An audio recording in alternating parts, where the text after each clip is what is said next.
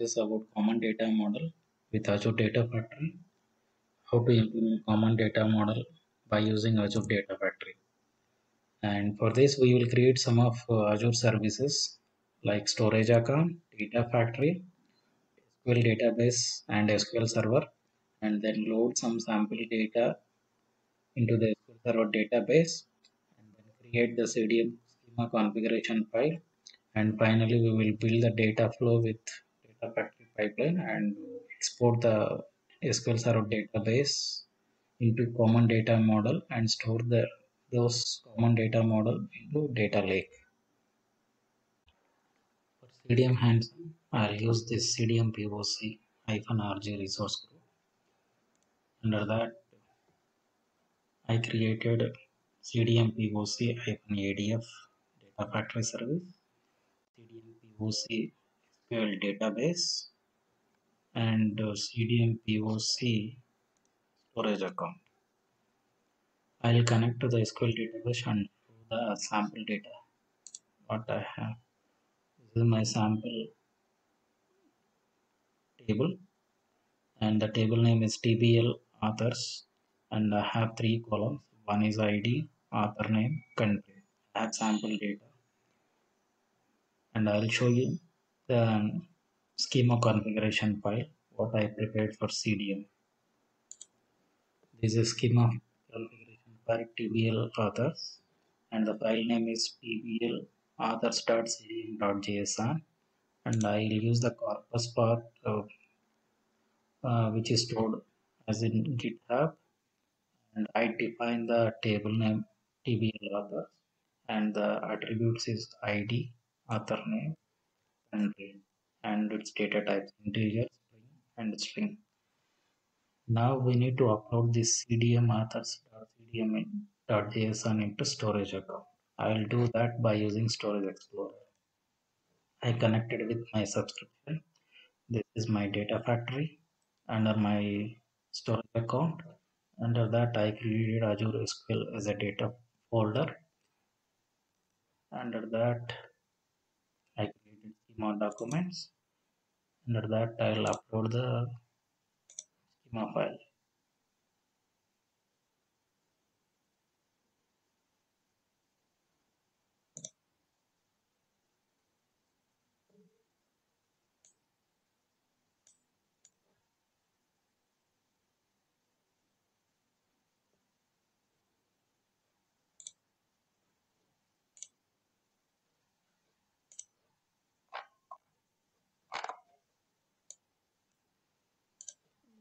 Save this as a desktop.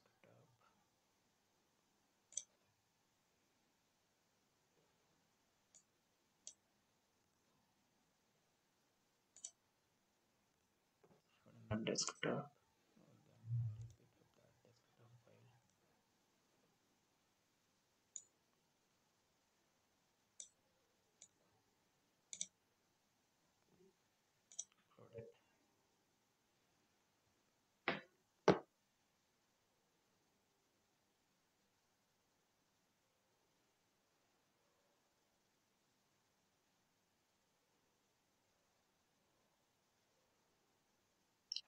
And the configuration, I'll go to the data factory,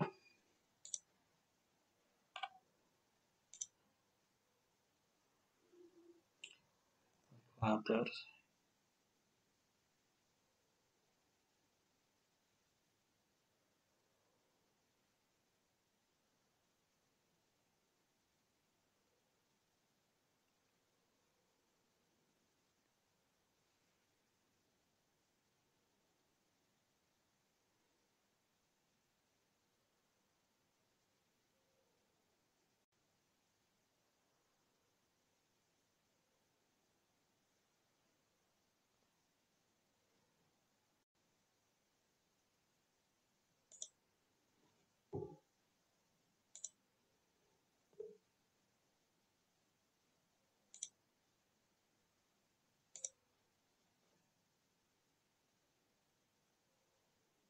loading.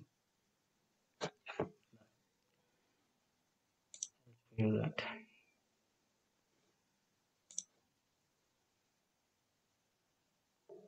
See, I created three link services. One is ADLS, which is related to the storage account in the and a link service, which is related to the SQL database in the subscription. And this is for different one. And I created data sets, one data set for ADLS and one data set for Azure SQL and data flow. I have this data flow where I have one source and one sink. My source is SQL data set, which is pointed to data set schema. So definition is I directly created the table where I'll show you the data set itself. I selected the table. This is my table. So I didn't mention anything in the source option. And then projection, the data preview, then sync is there. For sync, I pointed to the common data model and the link service is this one. And the setting option, I created CDM corpus folder as data factory and data lake, and then entity name is this one. But I'll show you that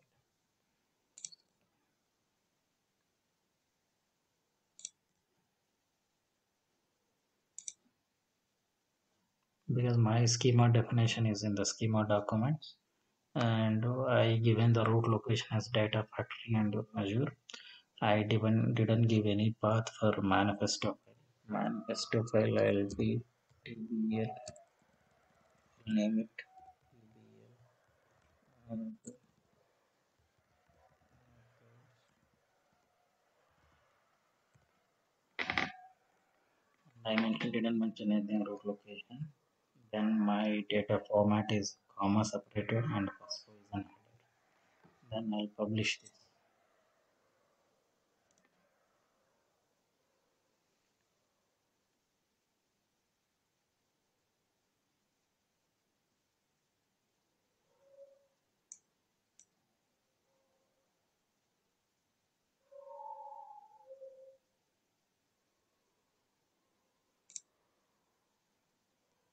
Then publishing is done.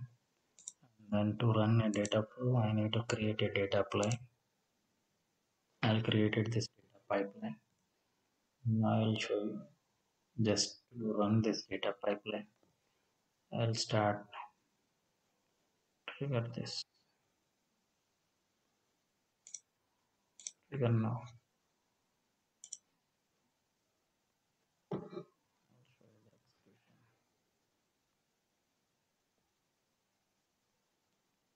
It is in progress. Just on storage. I don't have anything other than schema documents in my Azure SQL folder. Let's see once completed how it is created.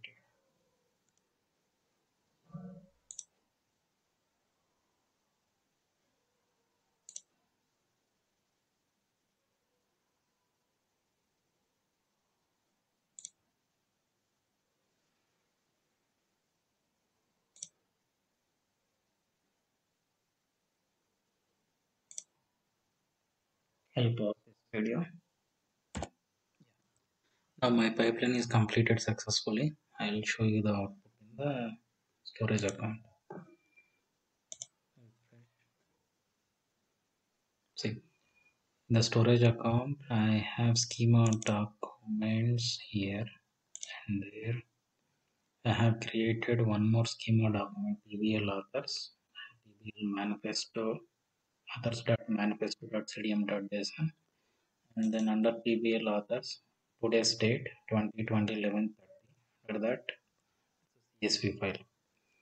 I'll show you this to download and see what is there in this complete folder.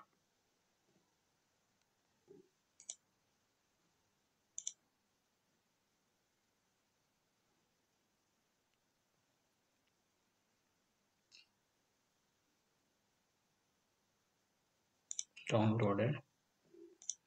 Downloads. With Azure SQL data factory itself config JSON. It is giving namespaces local and data flow, and then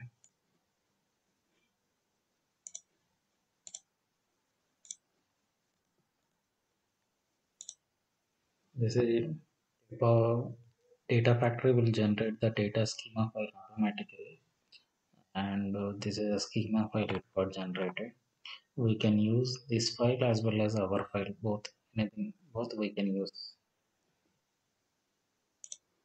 Then manifesto file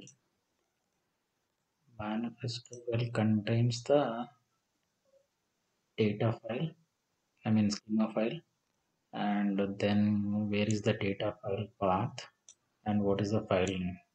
This file name and this file name is same, and if you generated another file by using same data factory, it will add one more here, partition. This partition it will add one more here. I'll show you that.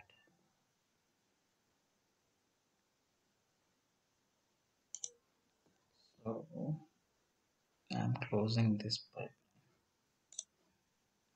successfully. I make the changes like data flow. I'll use the schema file which is generated. I'll remove this.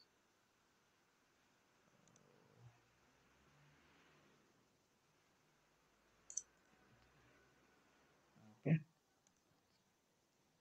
Azure SQL. I have this one same. Okay. Now I'll publish this.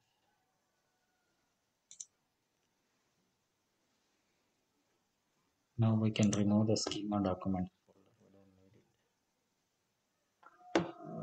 need it. Delete.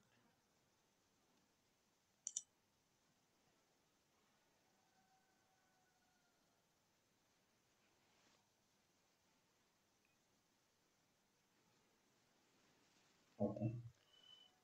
Next one, it will update this manifesto file to add new file, and then file will be created in this folder under this today's date.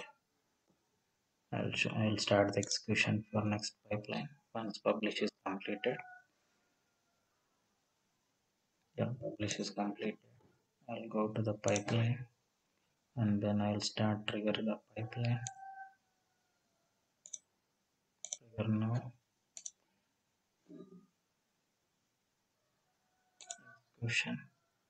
I'll pause this video till the execution completes.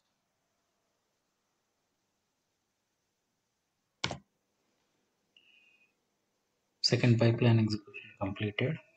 I'll show you the data flow.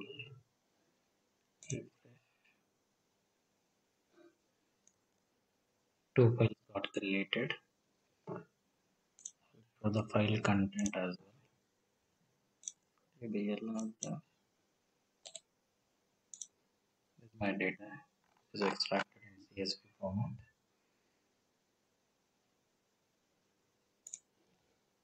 Similarly, if you are running, I'll show you the latest folder execution.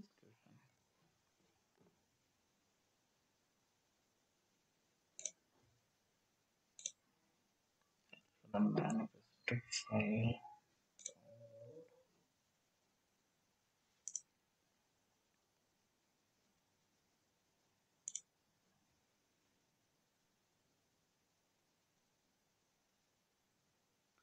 See the updated timestamp only, it is an updated manifesto file, config file, and then this folder definition. Because it is added one more file here. I'll show you the configuration file. Right. See, this is the first file which we created. First execution and second execution is created this one. You can see that new partition 01 and the new partition 1. Like this, you will do the CDM with Azure Data Factory, and one is source and one is sync. Similarly, in my next video, I'll post it how to read the CDM data as a source and then populate into either Azure SQL database or Synapses Analytics.